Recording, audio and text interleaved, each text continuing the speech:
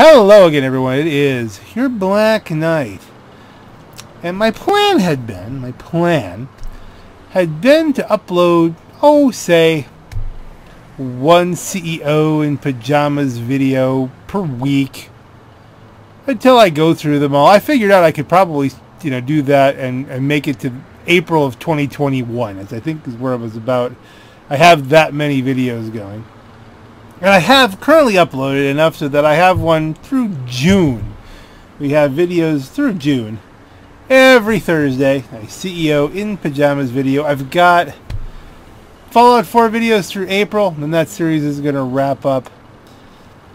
And I was trying to get some more, Spaced Out Saturday stuff going. Maybe some TF2 Tuesdays. But as you can see clearly, normality has taken a vacation. Okay, things are kind of wild here, and I'm trying to come up with some good words for this, and I've already got another video where I speak to this, so I'm just gonna cut right in here, and give you my thoughts on what's going on in the world with this whole coronavirus sort of thing. Lots of apple cider, white distilled, not so much. The beans are gone. The beans?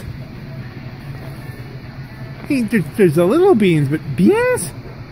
Wait a minute, I think I've made the connection.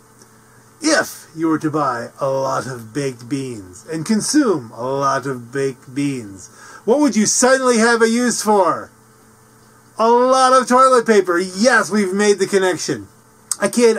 I understand we're under a lot of stress right now, and people are going to react to that stress and try to relieve that stress in different ways. These are weird times. I mean, not this kind of weird, just weird, very strange times in very negative ways. Yeah, so people are going to do stuff, and you're going to have to expect people to buy lots of toilet paper or, just generally freak out, I guess. There's different things that they're going to do. We're all experiencing some level of anxiety with this whole coronavirus thing. We just are.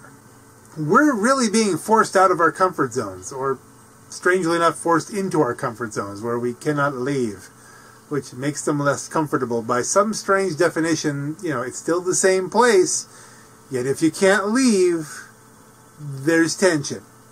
People can't go to work, they can't go to church, they're watching the market go completely into the toilet.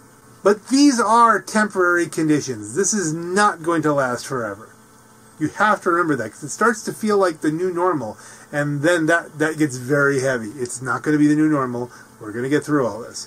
As soon as people are let back outside again, guess what's going to happen? They're going to want haircuts. They're going to want dinner. They're going to want movies. They're going to want all the things that they can't have right now. So we should have a boom that goes along with this bust. If you're upset that you're not going to church, just remember, you are the church. The church building is just a place you go to pray. You can still pray. God is still there. None of that changes. Just because they say, you can't have church on Sunday, you can't go to Mass on Sunday, that doesn't mean that anything you've ever experienced in church is not there. God has plans for your spiritual development, whether those doors open or not. So I know this is all stressful, everybody. I'm not trying to minimize that, but I think it's extremely important that you don't focus on that. Just breathe. Not too close to anybody, but still breathe. Yes, there is a disease going around, and yes, certain people are vulnerable to it, and all of this effort, which really, you have to think of it kind of this way. There's a tremendous impact to the overall economy and everything like that, but the outcome is to limit the exposure of the disease to those vulnerable people.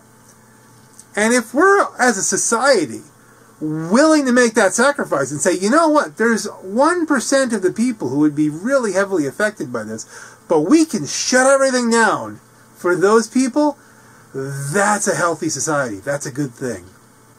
So, like I said, breathe, but again, not real close to anybody, and don't worry about it. We're going to get through all this.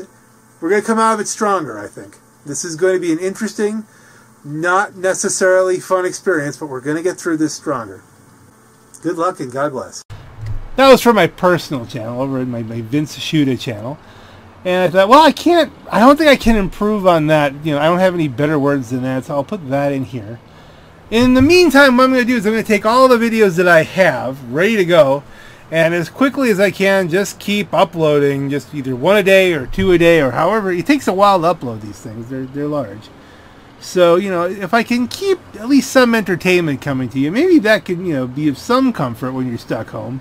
If I could help fight boredom, you know, that'll be good thing. If there's one video that gets somebody through one half hour that they would have been bored otherwise, then the whole thing will be worth it. So expect the schedule to get a little bit swamped here. It's not going to be as regular as it has been. We're just going to keep moving things along and hopefully help everybody out in these kind of troubled times. But it's going to be okay. Just breathe. Again, not too close to anybody. And, you know, God bless you all. I'll be praying for everybody here, all of my viewers, and we'll get through all this. On that note, this is your Black Knight. Have a great night.